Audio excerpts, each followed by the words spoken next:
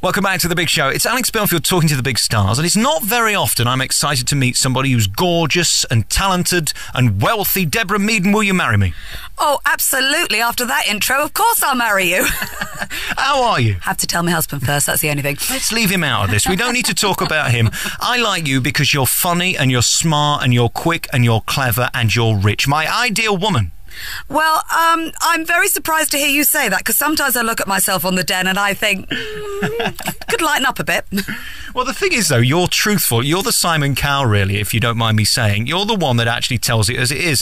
Seems to me some of the guys sugarcoat it and are very nice to people, whereas you'll say, what's the point? And at the end of the day, you're a businesswoman. It's not your job to be nice, is it?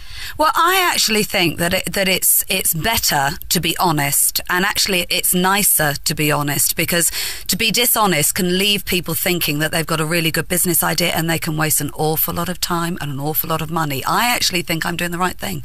I don't think business is very complicated, really. I think it's about finding the right opportunity, going in at the right time, not wasting money, and getting on with it. It seems to me there's all these books out, especially at the moment. Everybody's telling everybody how to recreate the world and get it back on its knees.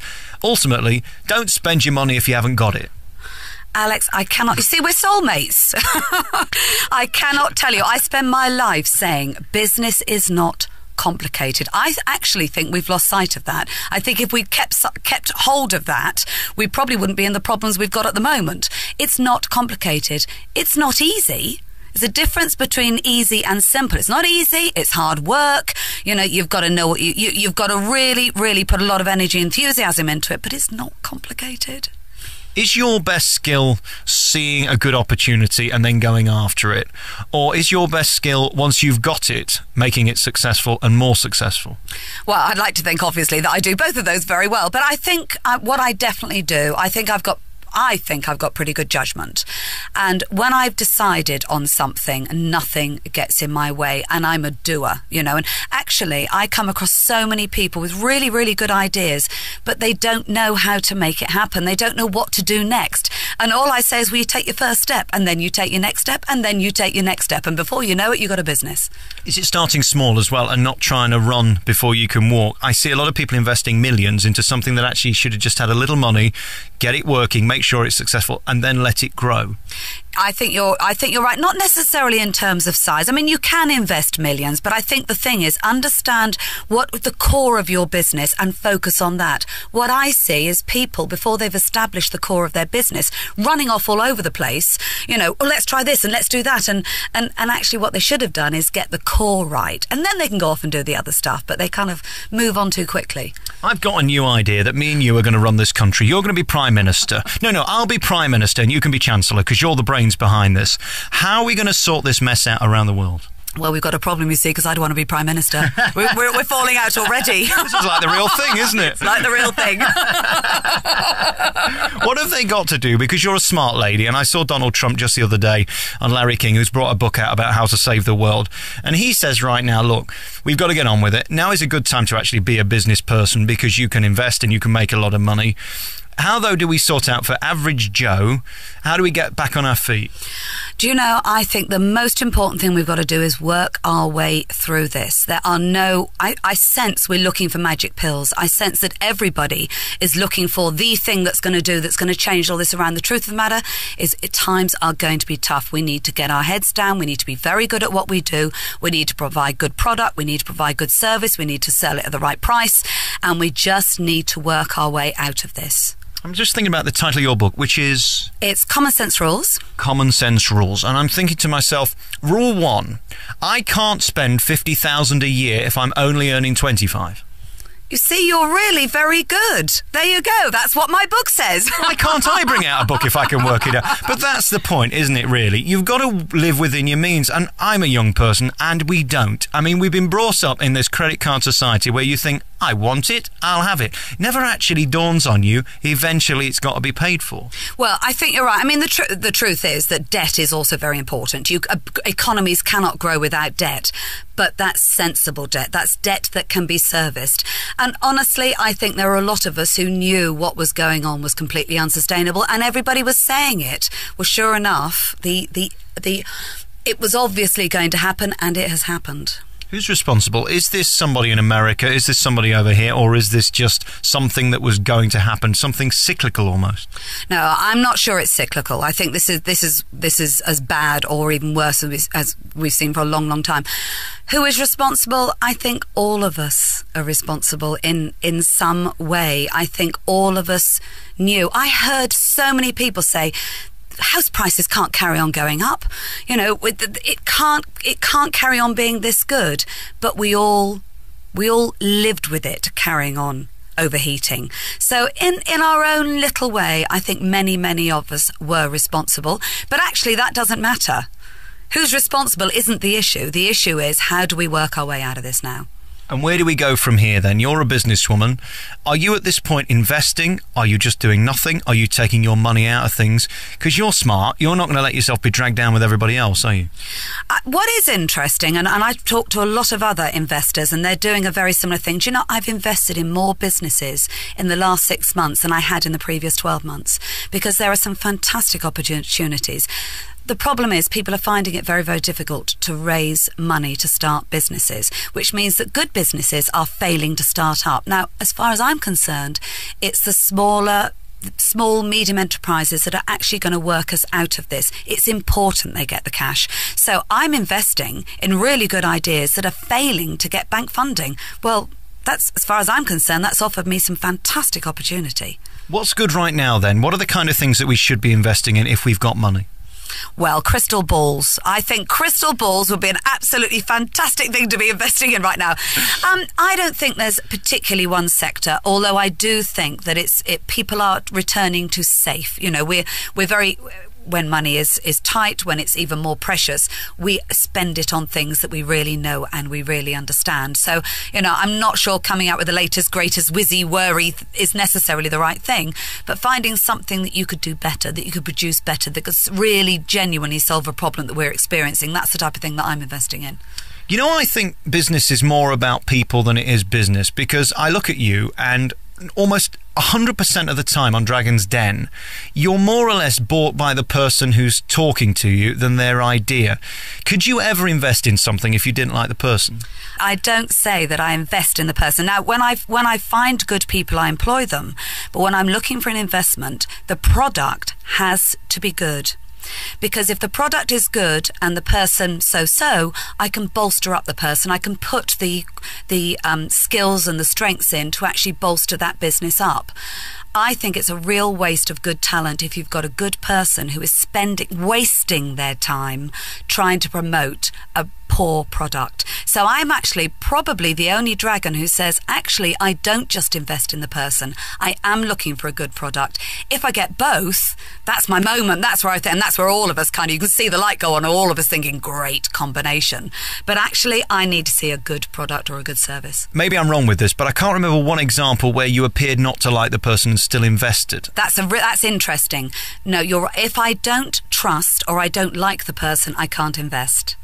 But liking them isn't enough of a reason for me to invest in them. But you have picked up absolutely on that, Alex. If I don't like them, and certainly if I don't trust them, no, I am not investing. As simple as that. You were being too hasty. The wedding is still on. You must calm down. This was going well. You tried to cause trouble, and we're back. Okay, we're back on form. So you got this new book out then. How is your life? I mean, I've been reading about it, and you've got the 16 horses and room for a pony and the dogs and the cats. It sounds like you've got a lovely life. How busy are you day to day?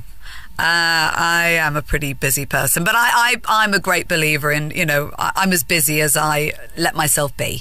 I'm just one of those people who likes being very busy all of the time. But I do say when I go home, and home is Somerset for me, and when I go home, I kind of take this big sigh and breathe out, and and I go around and chat to all the animals, and I love it. But I love it because I also get the other side of life, which really gets me fired up and gets my adrenaline going. So. And I spend quite a bit of time up in London, or I spend quite a lot of time with my investments. So I'm pretty good at breathing out and thinking, no, I need a couple of days now. One of the things that always fascinates me when we talk media, people say ladies do not have the same chance as men in the media. And I say, hang on a minute, Oprah Winfrey is the #1 person in the world. And then I hear people whinging, oh, women are not given a chance in business. Don't you think that's 99% of the time people who actually aren't that good making excuses? Because if you're good, like you will be successful. Well, I don't know. I mean, I don't really talk too much about the gender issue because I kind of ignore it. I mean, I've just got through life thinking if I'm good at what I do, I'll just put my head down, I'll be good at what I do, and sooner or later it will work and it will succeed. So I've only really had my experience. So my experience is, just soldier on through, just keep doing what you're doing, be good at it, and sooner or later you'll succeed. I don't know whether it's a generational thing, but for me, I don't think people in 2009 give a toss. It's whether you're any good, and you clearly are, and you're confident, you're able to deliver.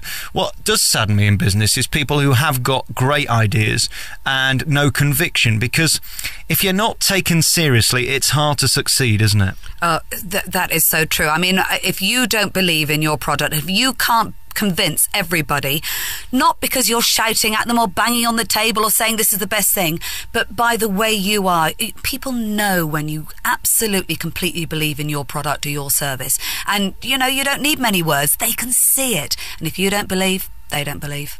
And one of the things I love about Dragon's Den is the humour within it. There's nothing better for me than when somebody comes who's spent their entire life creating something that is so pointless it defies words, and your reaction and those genuine moments of tears and laughter because you can't believe somebody has spent their entire life dedicating themselves to something so pointless. You're talking about the false fingernails for cats, or possibly even the cucumber lid, aren't you? Was it the glove for when you're driving on the continent? That's brilliant. Yeah, that was mind you, if he got away with it, I mean, just split a pair of gloves and just use one of them to remind you. I mean, if he got away with it, clever guy. But he didn't. We rumbled him. I love all that.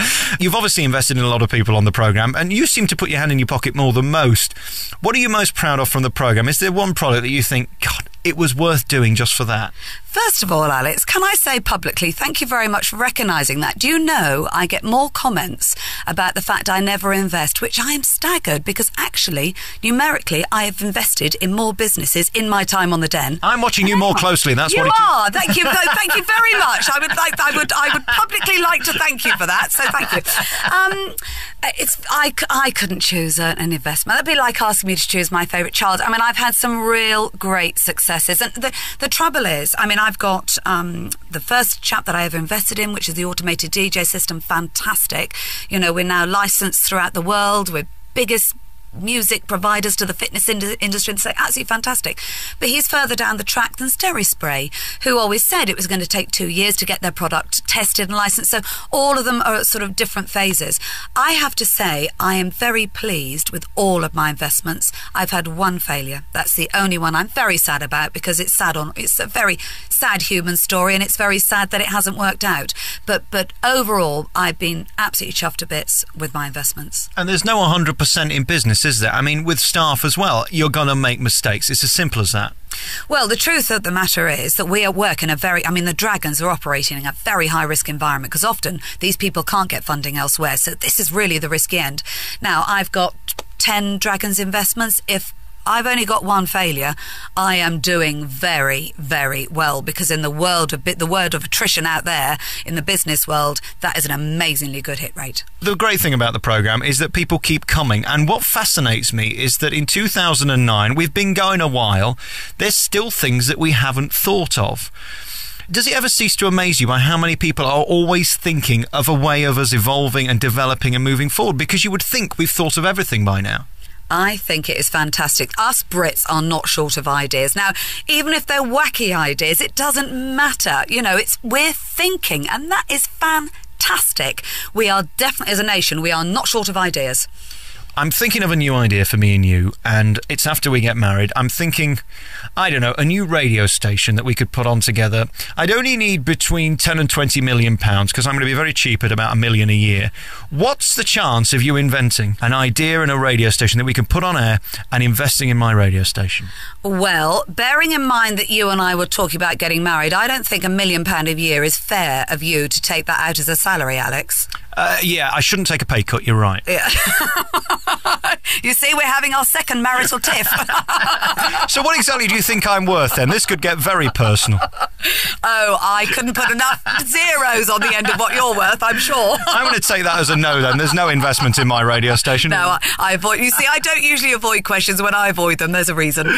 Deborah, it's lovely talking to you, and congratulations on this new book. It's fun and it's interesting, and it really does put the finger on what we should all be doing, which is just common sense. It's sad in a way that you have to write this book, but that's why we're all in this blooming mess, isn't it? Well, the book was partly a response. Do you know my most common question asked, how do you get to be a success? And people almost want this, well, you do A, B, C, D, E, bang, bingo.